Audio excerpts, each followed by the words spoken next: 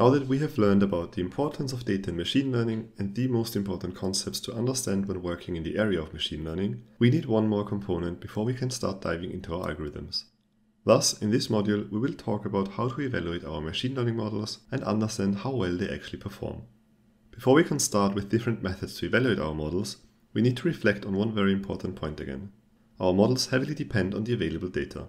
We have already spent plenty of time on discussing why good quality and completeness of our data is important, but this is not the point of this video.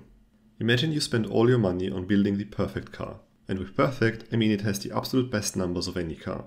Acceleration, high speed, efficiency, and so on. But all of that only exists in your small but shiny factory, as you have just built the car. You now want to show the world how good of a car you have built and bring it to the test on a racetrack to see how it competes against new competitors. But there is one big problem. As you have spent all of your money on building your car, there is nothing left to fund such an event, or even just for buying some fuel for your car. The story I want to tell here is that you need to ration your resources not only for creating the best possible car, but also in a way that you have enough left to test it, improve on it, and finally let it compete.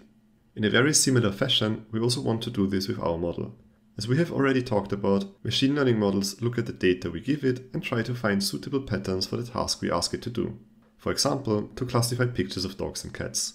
Unfortunately, however, we will never be able to create a dataset that includes every possible picture of every cat and dog that exists in the world. This becomes even more difficult when we realize that we would also need to have all pictures of all cats and dogs in the past and the future. Therefore, we will split our dataset into different subsets. For the main cause of training our model to perform a task, we will create a subset that we call training set. If we think of supervised learning, the training set will include all the labels of the data points and present them to our model to learn.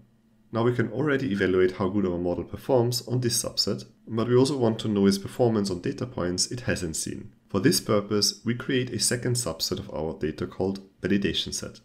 As the name suggests, this subset is mainly used to evaluate our model, or in other words, our model will not see any of the data points during training.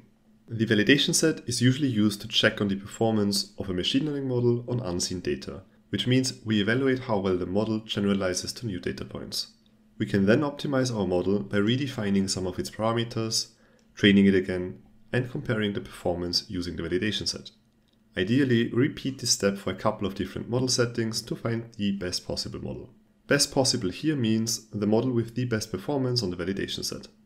This procedure also makes sure that we do not overfit on our training data, as this can be seen by a lower performance on the validation set. So, are we done here now?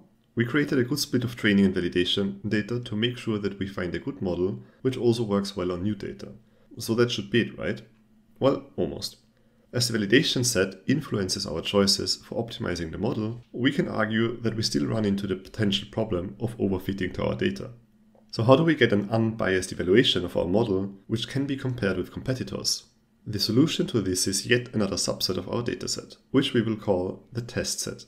This subset is kept a secret to our model until the very end, after we are done optimizing and finding the best model, and taking a break probably.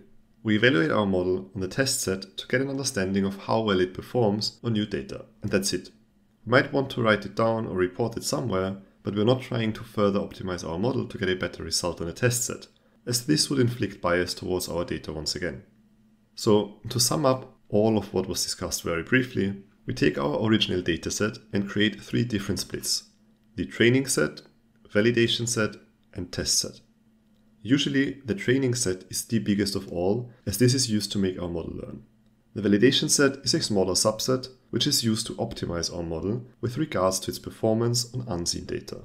And last but not least, the test set is a smaller subset used to report the performance of our final model and compare it to other methods. In a lot of examples, you will find a split that looks something like 70% training set, 20% validation set, and 10% test set. But this can vary depending on how much data you have. So, for example, you have a huge amount of data, you can then use more for validation and test as you have enough for training anyway. But also in the case of smaller datasets, you might want to keep more for validation and test. This can be the case if the only way to include all possible labels of your dataset is to have a bigger validation and test set.